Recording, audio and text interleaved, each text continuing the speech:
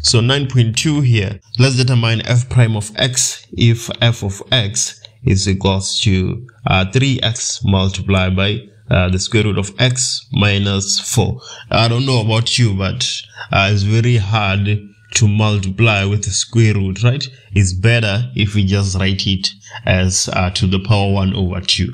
So f of x, we can write it as 3x multiplied by x to the power half minus 4, right? So now we can further simplify. If we further simplify, we're gonna get 3x, right? We know that there's always a 1 here, right? So that will be 1 plus 1, so that will be 1.5, which you can write it as 3 divided by 2 minus 3 multiplied by 4, that is 12. So we have 12x, right? So now we can then use the power rule to solve this.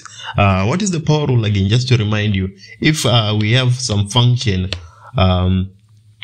k x to the n, right? Then if you derive that, you should get k multiplied by n multiplied by x to the n minus 1, right? K being the coefficient of our x, right? So let's use the power rule there and see what happens. So we have f prime of x being equals to, so we're going to have 3 multiplied by 3 divided by 2 multiplied by x to the power 3 divided by 2 minus 1. And then let's apply the same to 12x. We're going to have minus 12 multiplied by 1 and then multiplied by x to the 1 minus 1, right? So this will be equals to, so we have 3 multiplied by 3 divided by 2, 3 multiplied by 3, that is 9. If we divide it by 2, we just get 9 divided by 2, right? And then now we have x. So we have 3 to the power 3 divided by 2 minus 1, right? So that will be a half. And then minus, so we have x to the power 1 minus 1. Any number to the power 0 is 1, right? So we're just going to get minus 12. And that looks like we have solved our problem.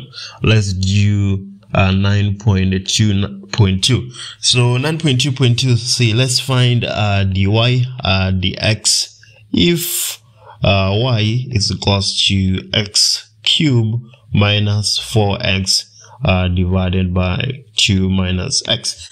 This one is a bit complicated, right? But let's see what we can do. Let's take x as a common factor on the numerator, right?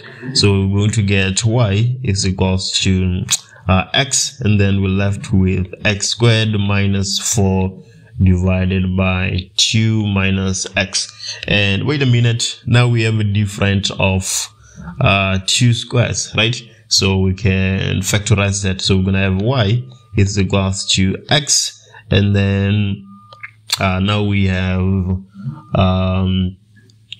x minus 2 multiplied by x plus 2, right?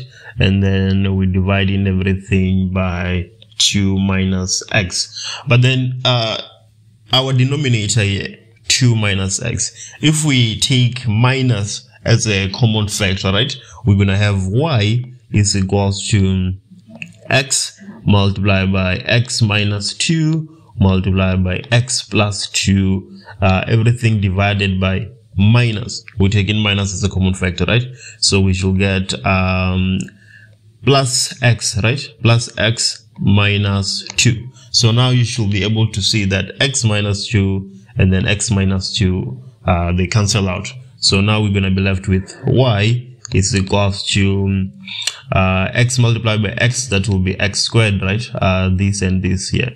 And then there we're going to have plus 2x, right? And then we're dividing by minus 1. So y should be equals to minus x squared minus 2x, right?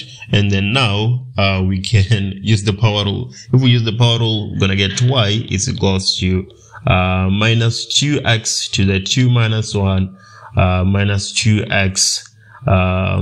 So we're multiplying by 1 here for the sake of clarity. Let me just write it down, right? And then 1 minus 1. So here we're gonna get minus 2x, and then any number to the power 0 is 1, so we just have minus 2x minus 2.